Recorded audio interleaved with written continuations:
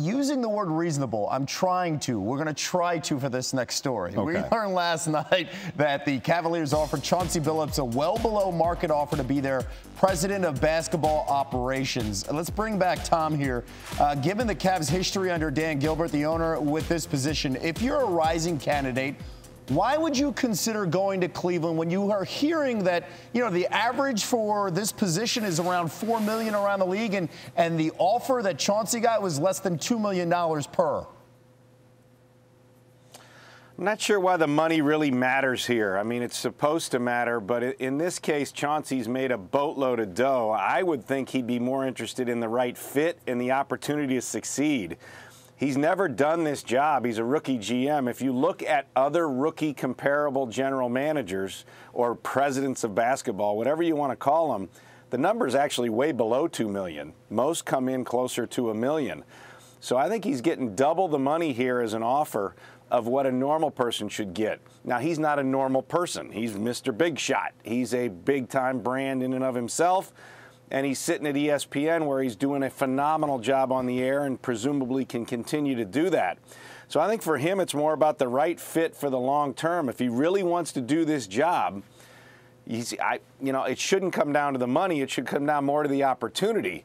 To your point on that graphic, seems to be we cycle through quite a few people at this organization rather than having stability and long-term opportunity to make your imprint for the next 5-10 years. So it's curious to me the way this news broke, and it'll be interesting to see what happens. There's only really 3 weeks where you need somebody at the helm making these decisions, and we just passed 2 of them with the draft and with free agency. So it may be a while before there's somebody in Cleveland. Brian, you want to weigh in on something like this, considering what this position is and what Griffin did previously in trying to balance this position? Well, Tom brings up a lot of good points. I mean, we have to remember who we're talking about here with Dan Gilbert. He doesn't value this position. He doesn't value this position. So if Chauncey's going in looking for $4 million, which I understand why he would want that. Like, Tom's right about what entry-level GM salaries are, and some people look at Pelinka and go, well, wait a minute, how come he's making all this money with the Lakers? Well, there's another concept of it that he's been in the league. He's been an agent. He's been part of this thing for a really long time, and Chauncey's come from the outside. But I remember when Mark Jackson wanted a head coaching gig.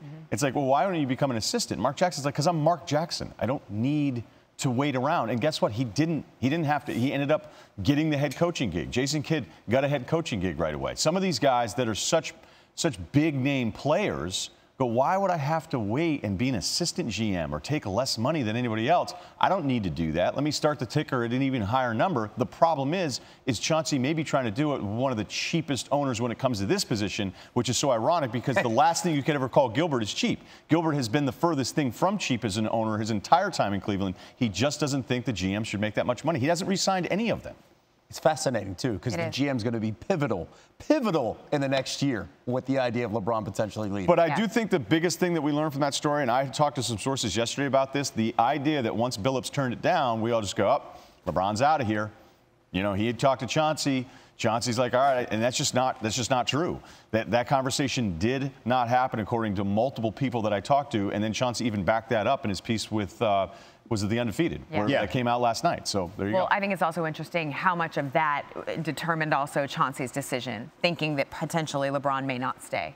Right. Yeah, I don't think that happened, though. And he's friends with Ty Lue. Right. People thought LeBron was leaving before the whole Chauncey thing. So yeah, I mean, that's the other thing if you're Chauncey. You're like, wait a minute, you just gave Ty Lue like $7 million and he hadn't been a coach before? And it's just, I mean, we don't have to actually dig that deep. Gilbert's not going to pay the GM a lot, and I could totally understand why Chauncey would want to get paid because he's Chauncey Billups.